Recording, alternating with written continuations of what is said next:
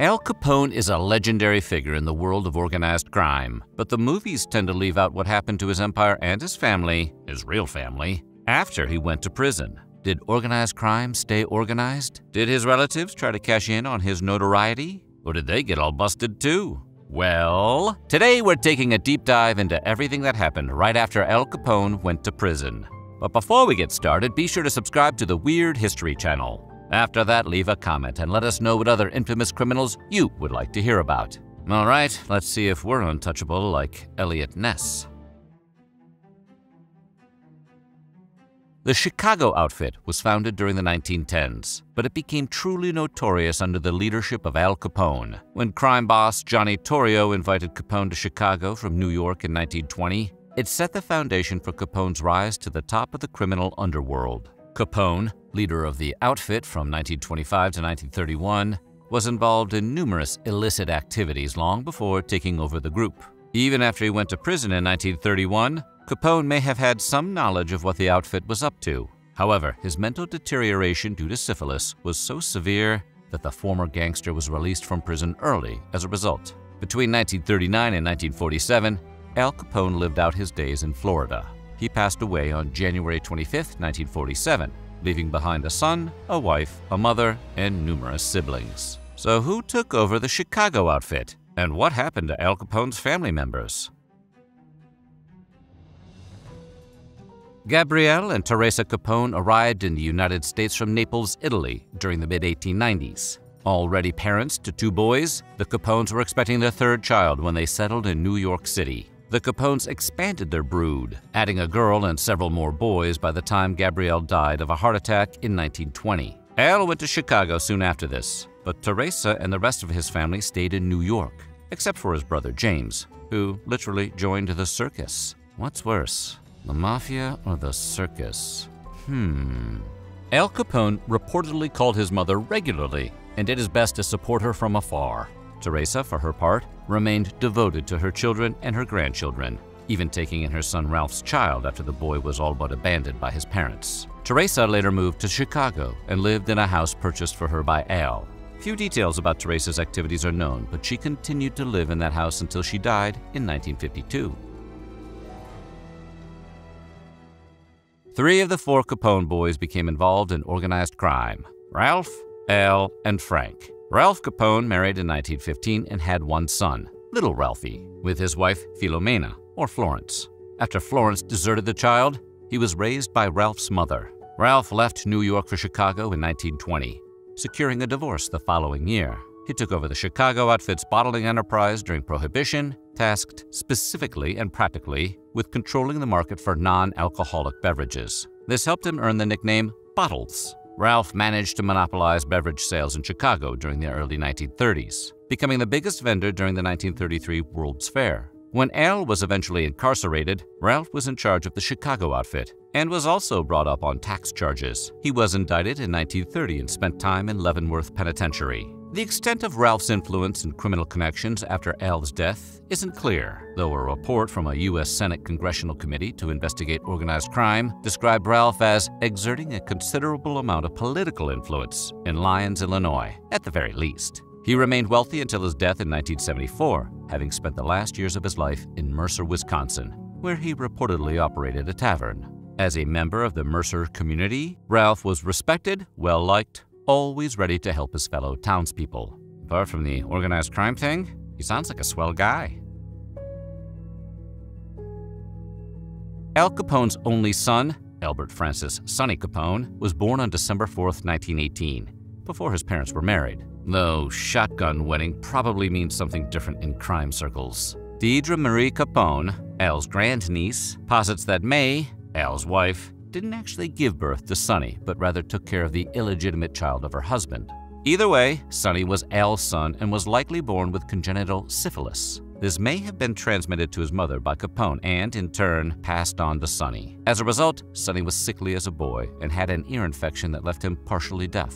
Sonny was well cared for by his family, but bullied because of his ailments and father's vocation. He went on to attend Notre Dame University before returning to Florida to help May care for his ailing father. Once back in Florida, Sonny completed his bachelor's degree at the University of Miami and married Diana Casey. The couple had 4 daughters: Veronica, Patricia, Barbara, and Teresa. Sonny and Diana later divorced, and he would marry 2 more times. Sonny worked as a used car salesman, ran a restaurant with his mother, and was a printer's apprentice before becoming a tire distributor. There's no indication that Sonny was involved in his father's business, although he was once arrested for shoplifting in 1965. 1 year later, he reportedly changed his surname to Brown. Sonny Capone died in 2004 at the age of 85 and was buried in California. James Vincenzo Capone went to great lengths to set himself apart from his family. As the oldest Capone son, James left home when he was just 16 years old and traveled through the American Midwest. He reportedly joined the circus and worked for a Wild West show, where he honed his shooting skills. By some accounts, James joined the military and spent time in France during World War I, but no official records exist documenting his service. He may have used a different name, Richard James Hart, a nod to his hero, actor William S. Hart. The pseudonym stuck, and a new one was added. Richard James Two Gun Hart worked as a federal prohibition agent during the 1920s. His nickname derived from the 2 guns he always carried. At least it's a cooler nickname than trousers or hat. Hart lived in Homer, Nebraska before moving with his family to the Dakotas to work as an agent for the Bureau of Indian Affairs in 1926. After the repeal of Prohibition, Hart moved back to Homer and served as marshal. But accusations of theft and hardship brought on by the Great Depression prompted Hart to reconnect with his family. Well, you know, the criminal one. Hart asked Ralph Capone for help, a request that was not without consequences. When Ralph was under investigation for tax violations in 1950 and 1951, he asked Hart to testify on his behalf, which blew his real Capone identity wide open. Hart died the following year, but before he passed away, he saw Al Capone one final time. Francesco Raphael Nitto, also known as Frank Nitti, took over operations of the Chicago outfit in 1932. Another New Yorker who went to Chicago, Nitti spent time in Texas before linking up with Johnny Torrio, Al's mentor and predecessor. Nitti built his reputation as an alcohol smuggler before becoming one of Capone's most trusted men. Nitti made his way through the ranks of the Chicago outfit and served as head of operations when Capone went to prison in 1929. Upon Capone's release in March 1930, Nitti's station continued to rise, and he became known as Enforcer. After both Capone and Nitti went to prison in 1931, the latter's release in 1932 set the stage for him to take over as leader in Capone's stead.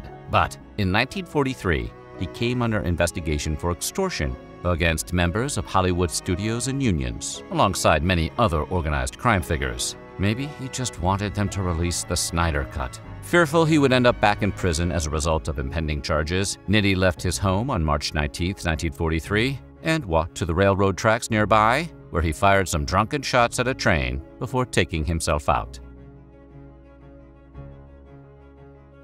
Paul Ricca was among the members of the Chicago mob who were indicted in the Hollywood extortion case of 1943.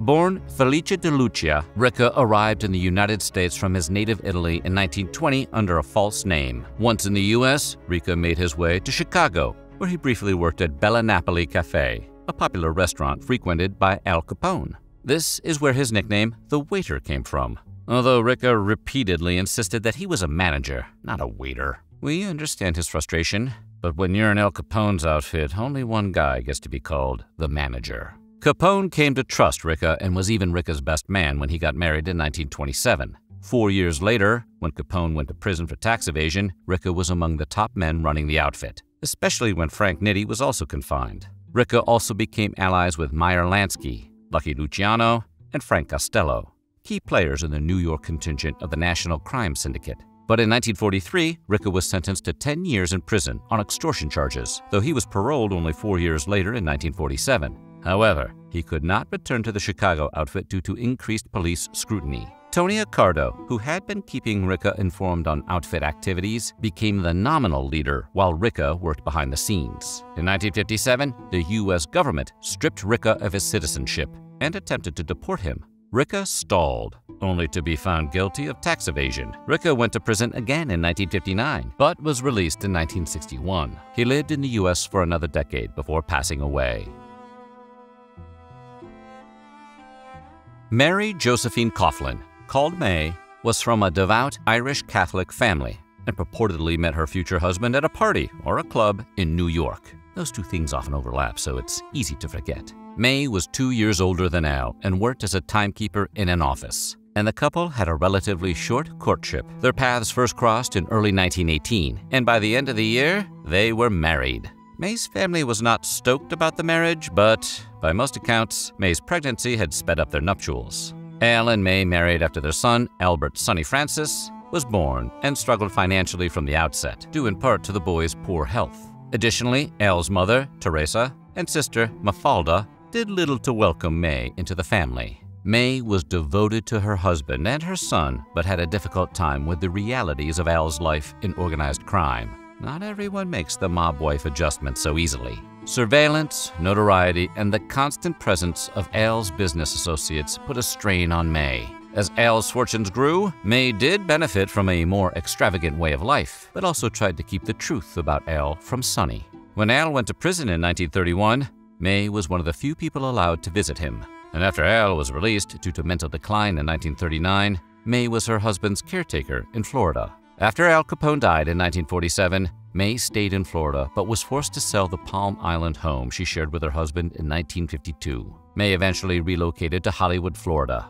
invested in a restaurant with Sonny, and joined forces with Al's sister Mafalda to sue CBS, Desilu Productions, and Westinghouse over similarities to Al's life and appearance in the Untouchables TV series. She passed away in 1986, which means she never got a chance to sue Robert De Niro over that baseball scene. So what do you think? Did crime pay, or were Capone and his family left holding the bag? Let us know in the comments below, and while you're at it, check out some of these other videos from our weird history.